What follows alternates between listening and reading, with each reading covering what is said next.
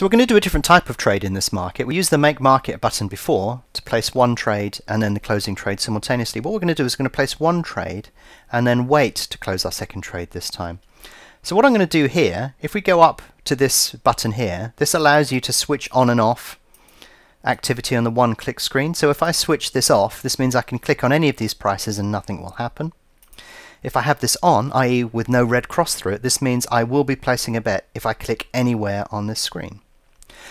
So we've got back and lay stakes of £10. I'm going to go into this market and lay with £10. So you can see I just clicked, there are no unmatched bets, it just got matched instantly. That went straight into the market and our position is open. Basically, things are happening. And then what you can see on this occasion is without an unmatched bet here, the focus is on us to close the trade. So the trading process is open a trade, close a trade, and then hedge your trade. So that's the three things you need to do. Open, close, hedge. Open, close, hedge. So we've done our opening position in the market. So now we're looking to do a closing position. And what we need to do for that is we need to let the market, develop and price activity to take place. How can we spot which direction the market's going to go in? There are lots of ways to do that, but predominantly one of the things that people use are charts.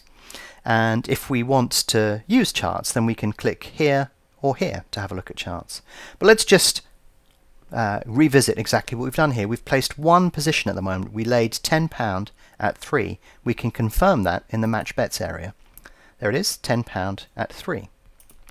With that position in the market now, we're looking for the price to start moving. At the moment we're at a very slight loss in this particular market, but if the price starts to move in the direction in which we want, then that will obviously start to turn into a profit.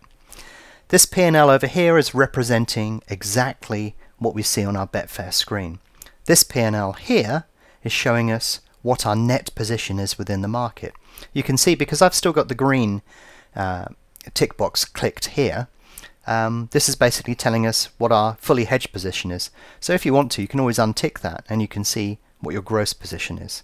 It's up to you whether you want that unticked or you want it ticked. I tend to have it permanently ticked. That's just my own personal preference. It's up to you how you want to do that. But because we've laid at 3, when you're trading you want to lay at a lower price than you back at.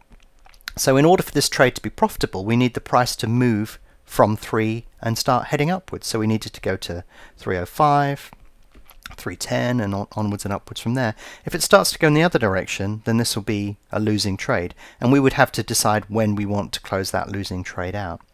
However, if it goes into a profit, then we obviously want to squeeze as much money out of the market as possible, and then we choose our exit point from there. So whichever way the market's going, whether it's going in your favor or it's going against you, you have to make a decision as to when to close it at some point. And because this race isn't going off for another 10 minutes or so, we've got 10 minutes to let this trade develop to its full maturity. So what clues do we think that the price is going to go up or down? Well, we could check and see if the horse is being backed or laid over the course of the day. So if I click on the name of this particular horse, you can see here that the price has come in from about 370 or thereabouts. It's reached 3, and then it's basically completely stuck at 3. It hasn't moved at all from there. If we look at some of the other runners, we can select those from the drop-down menu. So you can see the second favourite is drifting and drifting and drifting and drifting. And you can see it opened at 7s, it reached a low of about 3, and then it's gone straight out.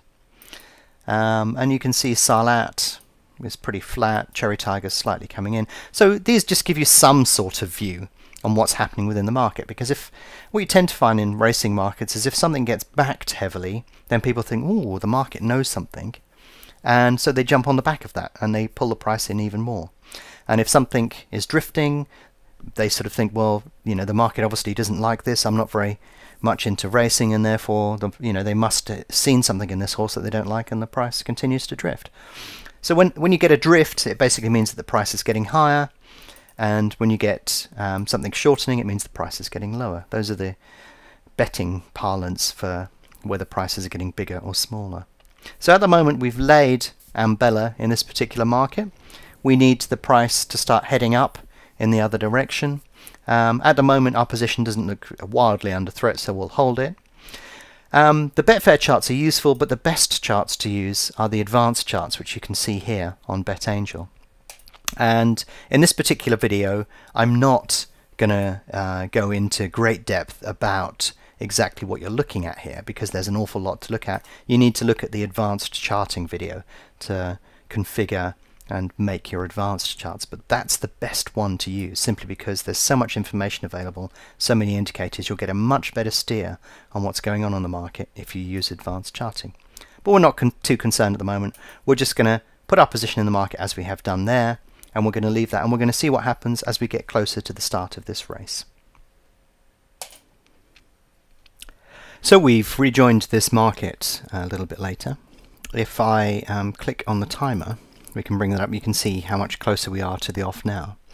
And you can see what's happened to our trade here. So now I'm an experienced trader, so it's quite common for me to get things right. You won't get them right every time. But you can see on this occasion we definitely have got it right. And we've laid with £10. It's moved into a profitable position. And we can now exit our trade for a profit. Now, unhedged, our position is worth £7.50. So if we fancied a free bet on this favourite, we just let this position run, hedge our position here for a free bet. But the thing I recommend doing, and the thing I recommend you doing if you're trading seriously, is to hedge all positions. So you can see here, for our £10 lay bet, we've got a return of £2.21. And it's about time now that we want to exit our position. There's only a minute left before the start of this race. They're going to start loading soon. So we want to get out of the market and take our profit. If we look at what's happened to the price of Ambella, can you see what's happened? Whoop! The price has gone exactly the way that we expected. And all we need to do now, you can see it's just coming off now, so I need to get out soon, is if I click on this button here, that will hedge our position right across the field. There we go. So you can see that what we've done here is we've hedged our position at 166 because I was chatting to you. I couldn't hedge it right at the top of the market, but we got pretty close to the top of that. And this basically ensures that we guarantee that we win whatever the result again. But this time we've done it a different way.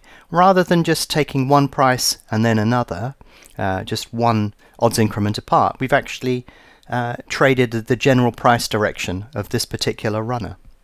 And on this occasion we've obviously earned a lot more because we've done that, and that's because the price of Ambella started at 3 and we were hedging it at much higher prices. If we review this, we'll look at the match bets area. You can see we laid £10 at 3, and then you can see we actually backed £8.33 at 3.6, and you're thinking, well, why didn't we close it to £10? And that is because of the way that the hedging works. Basically, we've spread our profit across the entire field. BetAngel has calculated what is required to do that, and it's figured out that if we're closing our position at 3.6, we only actually need to put a stake of £8.33 back in, and the difference on that is our profit that we've hedged across the entire field. So again, we've done 2 races. The first one we used the make market on. The second one we've used the one-click screen to lay and back at a different price and hedge our position. But you can see the race has just gone in play up here. The horses are running down the field, but we know now that we've won whatever the result again. But we did it in a slightly different way on this occasion.